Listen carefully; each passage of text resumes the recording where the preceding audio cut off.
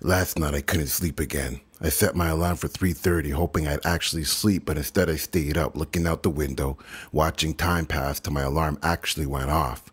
We had to be at the bus station in Zagreb before 8 a.m. I grabbed a bite to eat, we'll call that breakfast. Then we got on the bus for that 12-hour ride to Rome. I hate that feeling knowing I went to the washroom but scared I'll need to go again as soon as the bus leaves. No one wants to be the one with the weak-ass bladder raising their hand up while hiding behind the seat to ask the bus driver to pull over. From the highway, we passed by some of Croatia's coastal towns like Trisat and Rijeka, Opatija, Pula, then through Slovenia, stopping every now and then to stretch, unload, reload, and have a cigarette. As we passed through Umbria, Italy, the people on the bus fumbled to get out of their seats. Amidst the oohs and ahs and camouflaging, I get out of my seat to see a city which seems to rise out of the earth towards the sky. I know I've been on this bus for a while now, so I rub my eyes to make sure I ain't seeing shit. Orvieto, the city in the sky, sits on the flat summit of a large beauty of volcanic tuff. We get off the tour bus and take two separate buses up this winding road to the top.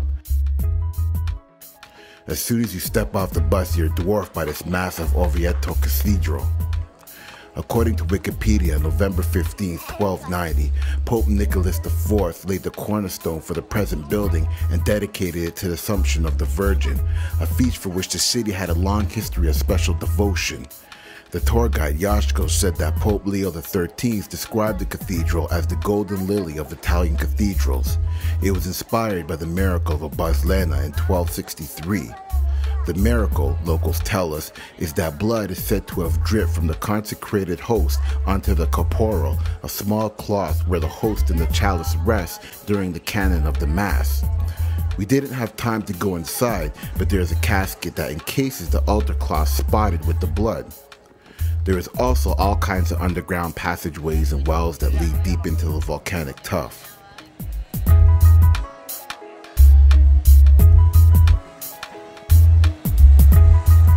The church is striped in white travertine and greenish-black basalt in narrow bands, similar to other cathedrals of Siena and central Italian cathedrals of that era.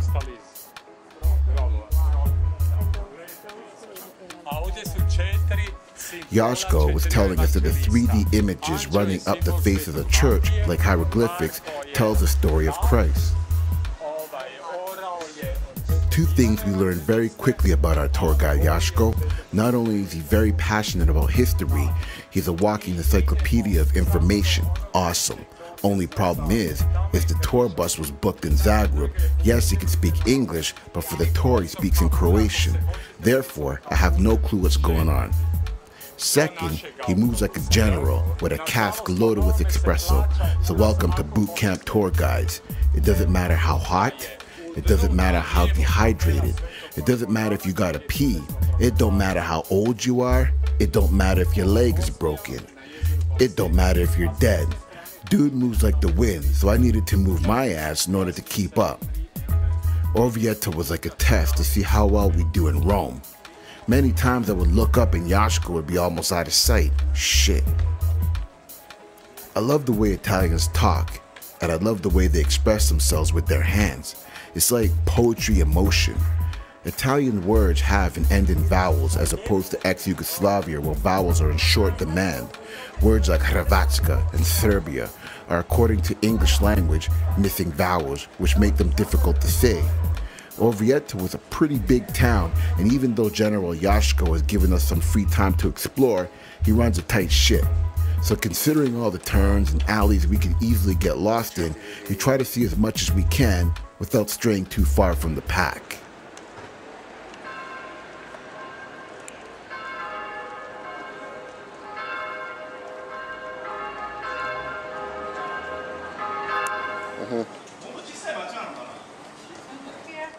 Now, I could be wrong, but I feel the people here just conform to the tourist activity. I really don't think they went out of their way to attract people here. But stories of incredible wine, oh, and blood coming out of a cup and spilling on an altar cloth, and by the way we have the cloth on display, might just bring a person or two. I feel like the people here just said, well, if they're gonna come, we might as well sell them something. Italian ingenuity. I love it. So I've noticed a lot of ceramic vendors in stores, so I'm assuming they're known for that as well. The only problem is they're on the euro here, so things can get pretty pricey pretty quick. Endless stores of beautiful ceramic, coffee shops, super restaurants, and medieval weaponry.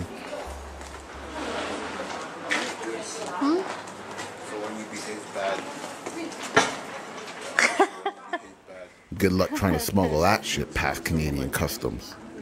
As I walk around, I can't help but wonder why such a grand place like this isn't in your typical Italian trip brochure. Orvieto is one of those beautiful towns sitting high above the land in the clouds. It's probably overlooked, hidden in the shadow of cities like Rome, Florence, Venice, the Vatican. But Umbria is known for its white wine, and from the popes of the Middle Ages to modern Italians, Orvieto Abracato has been the ideal dessert wine. No wonder everyone around here seems happy and relaxed. I wonder if the green hills and pastures are reminiscent of those in Tuscany. Tuscany, I think, is where most of the wine comes from, but I heard about 15% of the wine in the Italian market comes from here. Oh shit, time's up. We need to meet General Yashko at the bottom of the hill, and with all the buses heading down, Goga decides to walk. Well, I guess walking down is better than walking up. But with all the catching up to our tour guide I've recently been introduced to, I'm exhausted.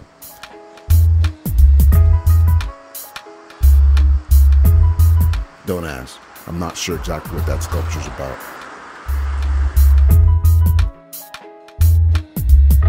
When the bus gets back on the highway, we all watch as Orvieto disappears back into the clouds, and in the next 6 hours or so, we'll be in Rome.